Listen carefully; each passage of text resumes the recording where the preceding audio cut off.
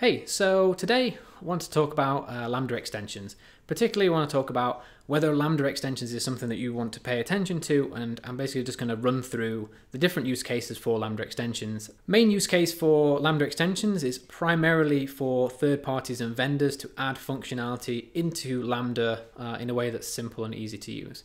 However, that's not the only use case. There are other use cases. For instance, if you're a big company, probably the bigger company you are, the more functions you're running. If you want some standardization about things like monitoring, configuration, and security, when it comes to your Lambda functions, then Lambda extensions might be something that is going to be interesting to you. However, if you're a software engineer, if you're just interested in Lambda functions, then this might be interesting to you. But generally speaking, for those who are just using Lambda functions, Lambda extensions might be something that you don't just need to look into just yet.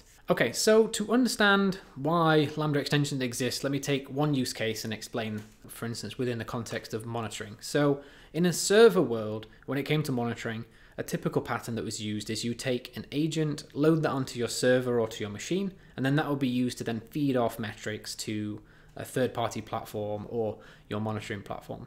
However, when it comes to AWS Lambda or to serverless, you can't do that as easily as you could do with an agent. It wasn't possible. So that's where AWS introduced Lambda extensions to try and make that process a bit easier.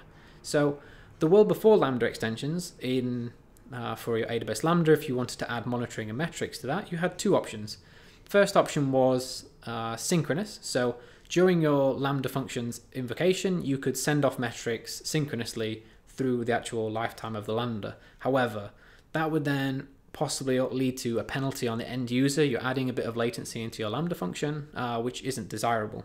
The second option was asynchronous. So what you could do is drop some data into CloudWatch and then post-process that after the fact.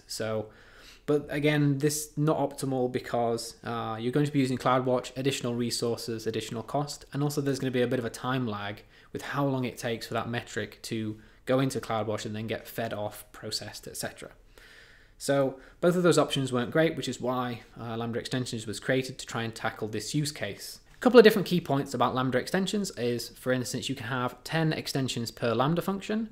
The size of that extension counts towards your 250 megabyte limit for the Lambda function, so something to consider.